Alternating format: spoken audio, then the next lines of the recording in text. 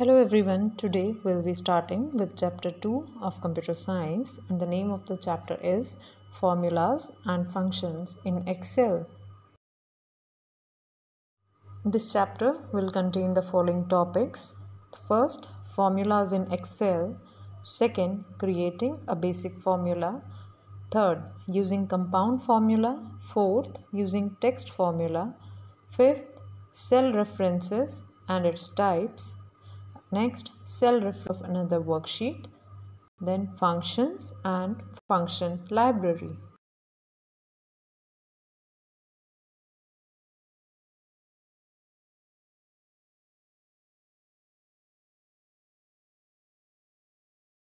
The very first topic in our chapter is formulas in Excel. Formulas are used to carry out calculations that involve basic arithmetic operations such as addition, subtraction, multiplication, and division in Excel. These formulas have the same syntax as we use in mathematics. The difference is in mathematics we specify the numbers on which the operations are performed, but in Excel we use the cell address. The address of a cell is located by checking the row and column number. In the figure attached, I have given some examples. The first cell is A1, which means it belongs to the column A and row 1, and the same goes for the rest of the cells. The next thing is components of a formula.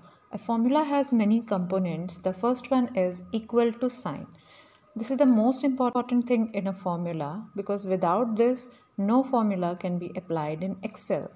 Then comes the arithmetic operators like plus, minus, multiplication or division. All these signs are very important in a formula. Then comes your function names. The function that you want to use, like it is addition, subtraction, or any other formula, you have to specify the particular name of that function. The next is your cell reference. Cell reference means the cell address on which you have to perform the operation. Last one is the parenthesis. Parenthesis means the brackets that are to be used to specify the range of the cells that are being used in the formula. In Excel, formulas are of three types. The first one is simple formula, second compound formula, and the third one is text formula. Our very first type of formula is simple formula. As the name suggests, it is very simple in nature as it contains only one operator. So at one time you can use only one of the operators. It can be addition, multiplication, division or subtraction. Now to create a simple formula, you can follow the below given steps. First, open a worksheet in MS Excel and then enter the data as I have shown in figure 1. Once you have entered the data, click on the cell where you want the total of the marks to be displayed. In my figure, it is cell C7. In that cell, firstly, you will type the equal to sign, which will indicate the beginning of the formula. After that, you will click on that cell from where you will start the addition. In my figure, it will start from C2 and it will go till C6. So, we will start like equals to C2 plus C3 plus C4 plus C5 plus C6. And as shown in the figure, you can see that I have done the same things in the cell C7. After typing this formula, you will press the enter key and as shown in the figure 2, the result 90 is shown in the cell C7. So thus in this example, we are simply doing the addition of the marks of 5 subjects. Our next type of formulas is the compound formula. This formula is also known as a complex formula and contains more than one operator, which means we can use 2 or 3 type of operators at the same time. It contains more than one operator, such as the formula to calculate simple interest, which is principal into rate into time divided by 100. Now, the steps to create a compound formula are: First, open a new worksheet.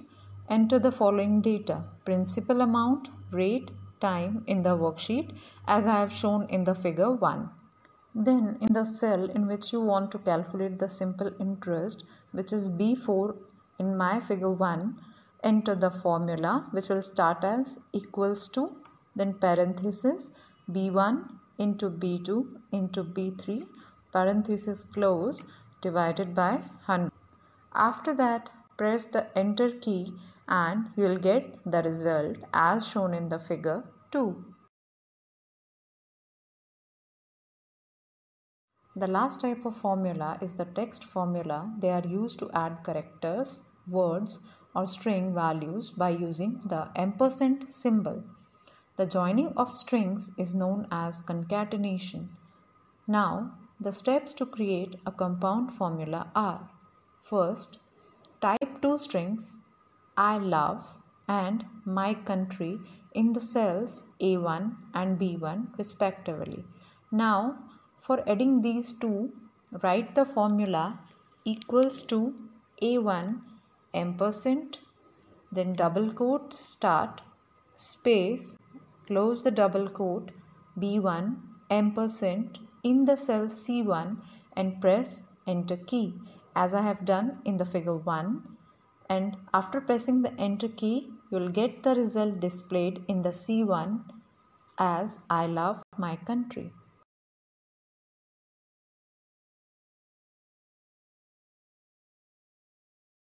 The next important topic in our chapter is cell reference and its types. The cell address in a formula is known as cell reference and it is used for identifying a cell or a range of cells. The cell reference has two types. First is relative cell reference and the second one is absolute cell reference. The first type of cell reference is relative cell reference. Calling the cells just by their column and row labels such as A1 is called relative cell reference, or which we simply know as the cell address. Whenever a formula is copied and pasted to other cells, the cell reference or the cell address in the formula or function changes relatively according to the location where it has been copied. A simple example of relative cell reference is if a formula of A1 plus B1, which is written in the cell C1, is copied to the cell C2, the formula will automatically change to equals to A2 plus B2 for the cell C2. Another example in which I'll consider a function would be like if a simple sum function of equals to sum C3 till E3 in the cell F3 is copied to cell E4, it will automatically change to sum C4 to E4 for the cell E4. This is shown with the help of an example in the below given figures, figure 1 and figure 2. In figure 1, I have prepared a progress report in which there are 4 students and the marks of their 3 subjects have been entered. And for calculating the total, I have entered the formula in the cell F3, which is sum C3 to E3. And when the same formula is copied in the next cell, that is F4, which can be seen in the figure 2, the cell address has changed from C3 to C4 and from E3 to E4. And in the same manner, you can perform it for the rest 2 cells. The next type of cell referencing that we'll be reading now is the absolute cell reference. Absolute cell reference means when the cell address is not changed when the formula is copied from one location to any other location. To make a cell as an absolute cell reference, we simply need to add a $sign in front of the row address and the column address to make it an absolute cell reference. Here I have shown an example in which I am multiplying 2 cells and one I have made as a relative cell reference and the other is an absolute cell reference. So the formula is B1 into $C $1, which means that B1 is the relative cell reference and $C $1 is the absolute cell reference. When this same formula is copied from the cell D1 to the cell D2, the relative cell reference, which is B1, gets changed to B2, but the absolute cell reference, which is $C $1, remains unchanged. This can be seen with the help of this example. Here I have multiplied two numbers, 10 into 20, and this B1 is the relative cell reference and this C1 I have made as an absolute cell reference. So the product of these two will be 200. And again in the next row I have again inserted two values, one is 20 and the other is 0. But since I am applying absolute cell reference, this 20 will get multiplied to the C1 and the result will be 400.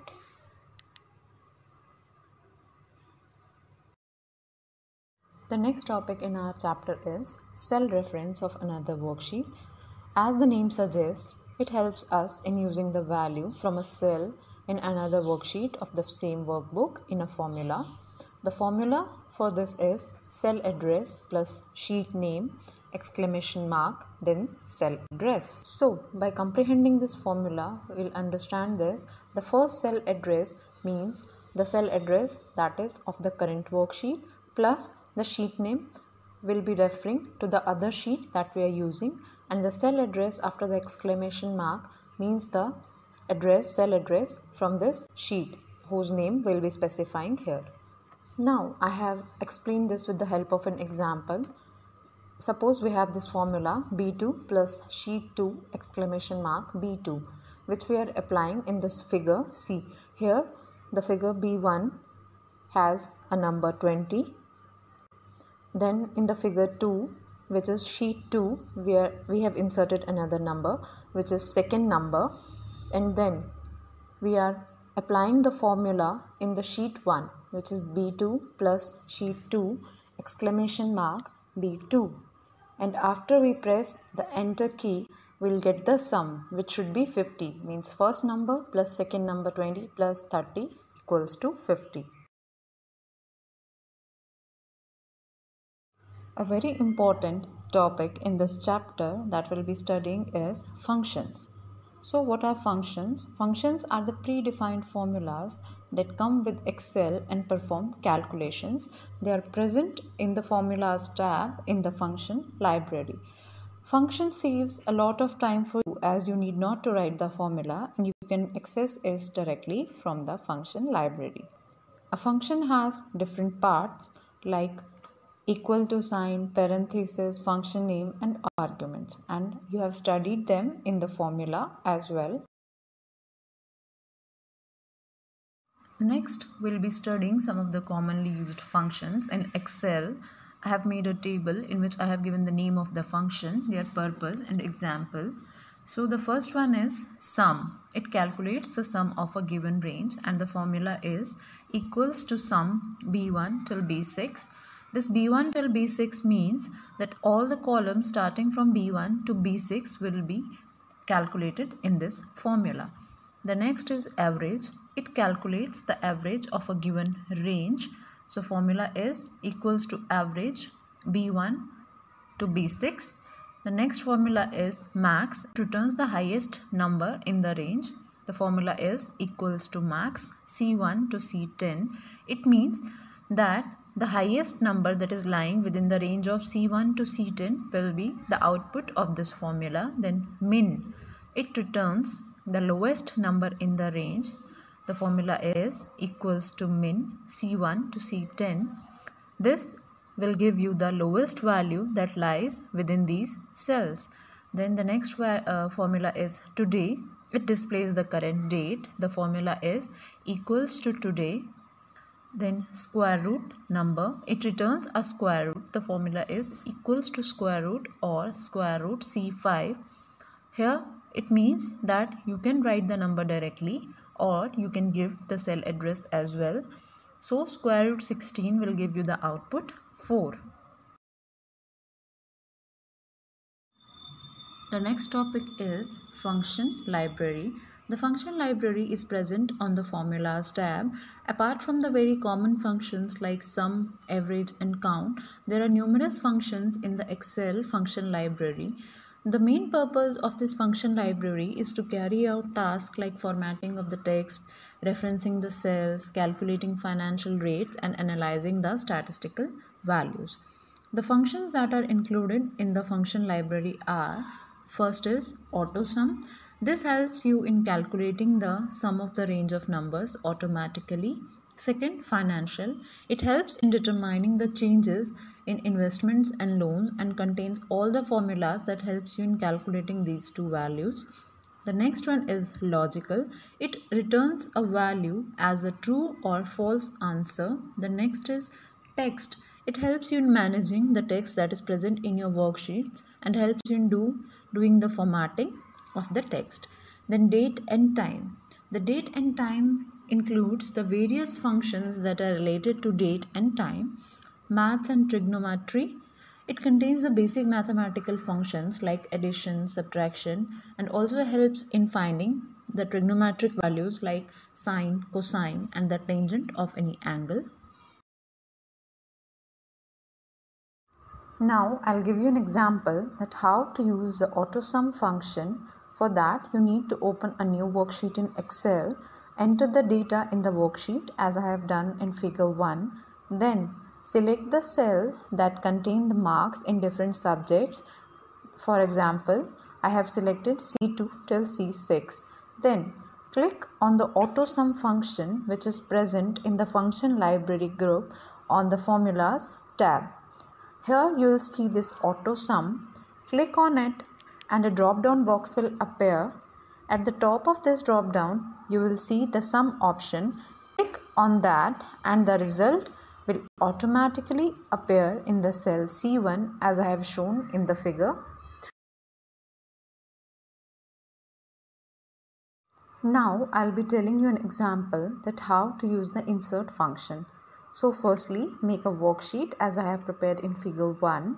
Then here I am using the average function as I have to calculate the average. So go to the insert function that is present in the function library group on the formulas tab. When you click on the insert function, an insert function dialog box will appear as in figure 1. Then from there you can choose the average and click on OK. A function argument box will appear on the screen as shown in the figure 2.